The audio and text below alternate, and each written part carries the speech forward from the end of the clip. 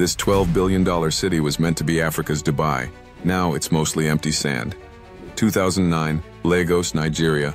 Budget, $12 billion. Planned, 250,000 residents, 150,000 jobs. Eko Atlantic City was announced as a futuristic metropolis built on reclaimed land from the Atlantic, promising luxury skyscrapers, business hubs, and flood protection for Lagos.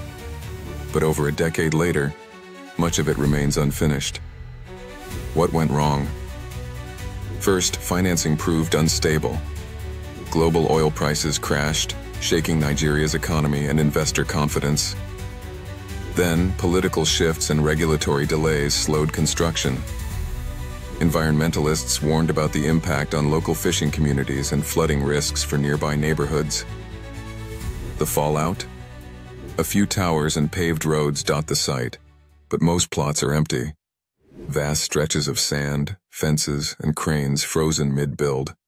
Locals call it a ghost city, and only a handful of businesses have set up shop. Here's the twist.